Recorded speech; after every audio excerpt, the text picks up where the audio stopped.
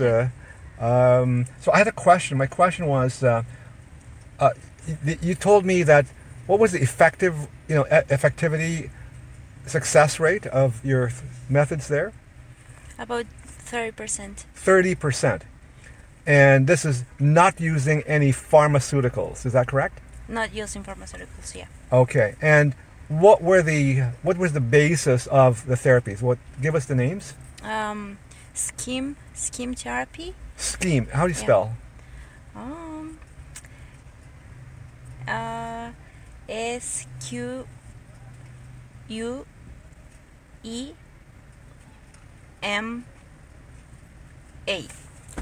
SQUEMA. Schema therapy. And what it's country? It's from Jeffrey Jung.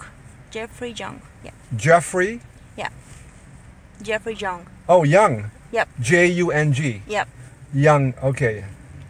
Okay, Young therapy. Yep. And you said it was also partly based on Gestalt therapy. Yeah, it took some of the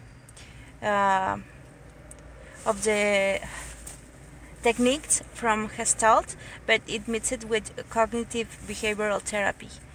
So from Gestalt we took the part of go inside yourself and remember those traumas, but we don't only go there and remember it. With cognitive behavioral techniques, we try to change them. So you have the power to change those traumas. They empower you to change them. So you can beat the bad of all of those traumas gave you. You mean you can erase those memories? No, erase them. You change the meaning of them. Oh. Instead of you being a victim, you become someone who can beat that hurts you. You go there, you imagine yourself being hurt as a child, and now you are a healthy adult. You defend that child from that person who hurt you. I see. Mm-hmm. So now all of this information is available on the internet now? Yeah, it is. Can you give us some names how to find this? You can look from Jeffrey Jung, scheme therapy, early childhood schemes is other names of these techniques. Let me remember. Those mostly, they have all these theory developed, science, research. There is a lot of research being done on this, and it's all online. And so, yeah, the long-term permanent effective rate is 30%. Is that what you believe? Yeah, well, that's my personal improve percent, but maybe there is some who have more knowledge about it, who can improve even more. So you personally, your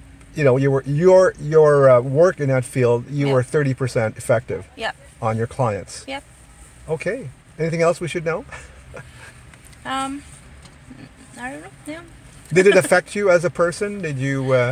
Yeah, of course. I mean, while I was working with these people who has been for so much trauma, I was in my own process dealing what those stories affected my own story. So it was an interesting job because at the same time I was helping these people, someone else was helping me. And then you were passing it on to trauma. Yeah. And what about the person who was helping you? Did that person need help from somebody else too? Maybe. Yeah. So it never ends, right? It never ends.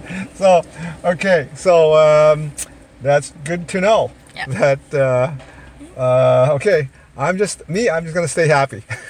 I'm just gonna stay happy, Bobby. Stay happy. Okay. And you too. Thank you very much for sharing all this experience. Oh, thank you. Thank you. And have a great and happy day. Thank you. Anything else we should know? No. Not really? No. That's it? Okay. Thank you very much, Professor. Okay. Oh, thank you. Okay. Bye now. Bye.